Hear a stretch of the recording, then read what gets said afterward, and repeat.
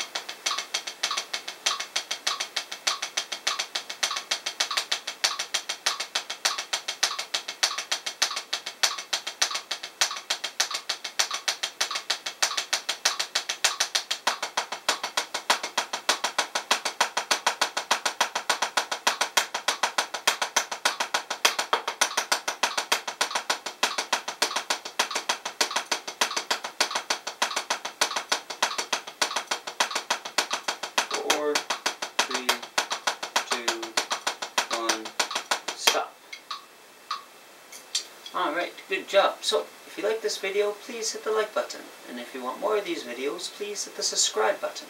And I will see you in the next video.